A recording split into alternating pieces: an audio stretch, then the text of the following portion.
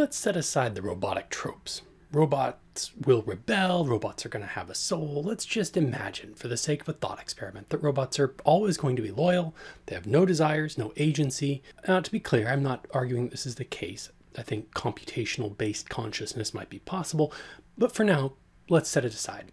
Imagine that the USA builds hundreds of millions of humanoid robots, each roughly as capable as an adult human, a total of 1 robot per person. What would happen? Is this super far-fetched? Is this a crazy scenario? Brett Adcock doesn't think so, and he's CEO of a humanoid robot company that partnered with OpenAI. Those are the people who make ChatGPT. He thinks the hardware is ready. We just need the AI software. And AI software is improving at a truly amazing pace. Over time, I have a strong belief that every human will own a humanoid, much like your car or phone today, where this robot will be able to do anything you want it to do physically. So experts think the hardware and software will be here in a few years' time. It's worth remembering that we did build hundreds of millions of automobiles during the 20th century. A humanoid robot would be less material than a car, so we have proven our ability to roll out products on this physical scale. Maybe it's not so far-fetched at all. Now, on the other hand, when it comes to robots, we've seen fakes, frauds, and flim-flam artists make humanoid robot claims since 1939. This is Electro at the 1939 World's Fair. If we're fooled into thinking that robo-servants are almost here, we'd not be the first. But still, let's imagine a world where there are as many robots as there are people. You set aside the dramatic robot horror stories, iRobot, the Will Smith, not the Asimov, Terminator, Blinky. Today we focus on a more likely problem. Let's consider what functional, useful, non-terminator robot technology does, but focus on who it does it for and who it does it to. Scenario 1, everybody gets a robot. You get a robot. You get a robot. Everybody gets a robot. This robot is as capable as an adult human. You can send it to work instead of you. You can bring the robot to work with you and get your work done in half the time. Or you can work alongside your robot and double your income. Have your robot stay home and cook, clean, and maintain the house while you work. Need a big lump sum? You could sell your robot. It's utopian, I know. But what might this do for the economy? Consider. Overall, productivity could double. More stuff available on the shelves. Higher household income because twice as many workers per household. People can take loans against the robot's future labor. People get more leisure time. People could have a 24/7 caregiver and stay in their home longer as they get old. Young people could use the additional income or labor or childcare to support new families. Who wouldn't like that? I'll tell you who. The people who lose in this scenario are exploiters. They have enough money that they can get desperate people to do unpleasant stuff for them. They can pay young women to do degrading sex stuff. They can pay young women not to tell the press when they run for office. They can pay artists and professional cut-rate fees or pay lawyers to figure out how to avoid paying people entirely.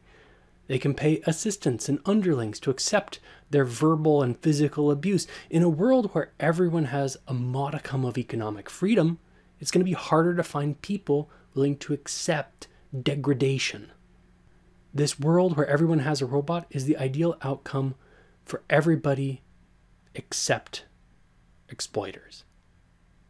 Everyone has more buying power. Corporations and their shareholders benefit from increased sales. General public benefits from more goods, lower prices, and more leisure time. Everybody wins who we care about.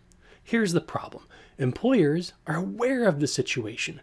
They know their employees are now capable of doing twice the work.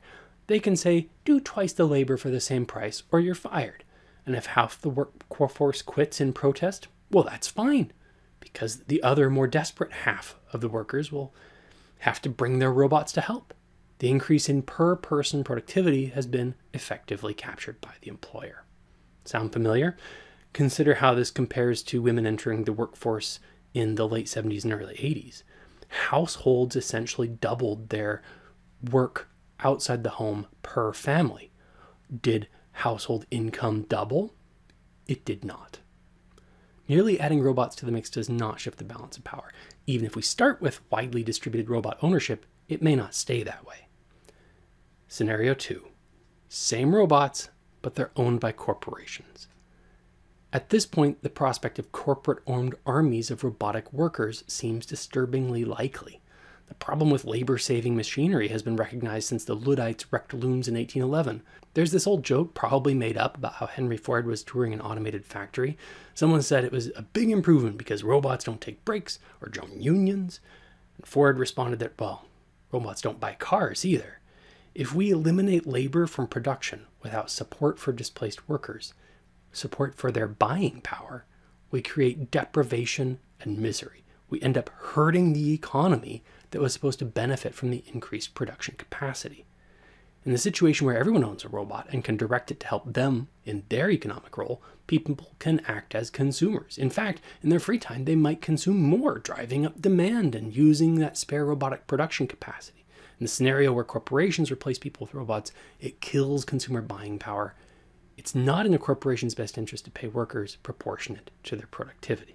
In fact, it's a classic prisoner's dilemma. Companies that hire humans can't compete with automation. But if everybody automates, there's no buyers and everybody loses. What can we expect under a full corporate automation scenario? Well, mass layoffs, lots of underemployment and unemployment, increased productivity, more stuff available on the shelves, but no buying power to purchase it. Flat or decreased household income, deflation, possibly a deflationary spiral. People get less leisure time because they have to compete for scarce work positions. Assisted living homes become very profitable. Automated businesses. Young people have fewer babies because they can no longer find security or autonomy. Does that sound familiar?